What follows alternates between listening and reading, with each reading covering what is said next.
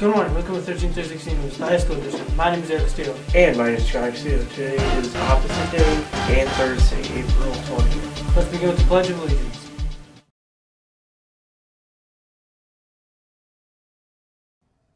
I pledge allegiance to the flag of the United States of America, and to the republic for which it stands, one nation under God, indivisible, with liberty and justice for all.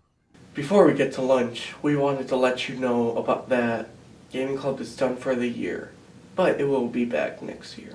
Why is it shutting down so early this year? Well, the attendance has been really low. Only 2 to 3 people came for the last month and a half. However, next year, I bet we'll get higher members when the snow flies and there's a little less to do. If you have any questions, please speak to Mr. Collins. Today for lunch, the cafeteria is serving sub sandwich, broccoli soup, pears, and milk. Don't forget about that chef salad option. In sports, there is a baseball and softball varsity game at Gresham at 4:30. It's getting to be the end of the year already. The time is flying and so much is happening.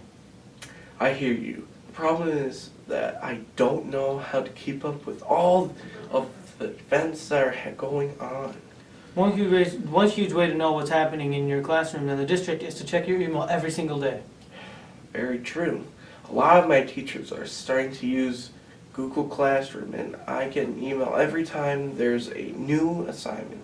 I also get reminders when things are due sometimes. Wait, don't we have a big assignment coming up? Check your email. Didn't Miss Spear mention something about an event that's happening in a couple days? Check your email. Wait, weren't we supposed to? Check your email.